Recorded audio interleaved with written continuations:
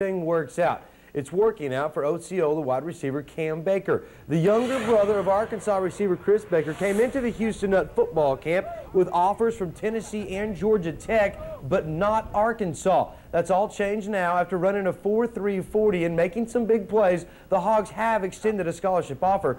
So if he comes, what are they going to get?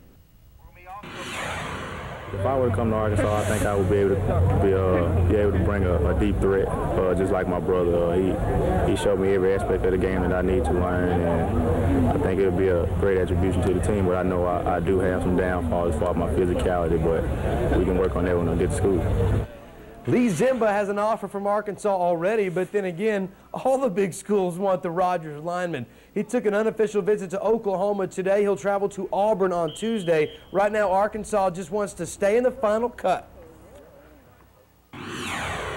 I'm going to narrow it down here before the season, and if I can make a decision, if I can't, then it'll stretch on a little ways. But right now, I'm just looking at narrowing it down maybe to 2 or 3. You know, just make him feel at home. I talked to him at a state track meet a couple months ago, and he seemed like a pretty cool guy. And you know, hopefully he's leaning toward Arkansas. I'm not one to, you know, I don't know, but if we can get him up here, you know, that'd be great. You know, being a celebrity must be pretty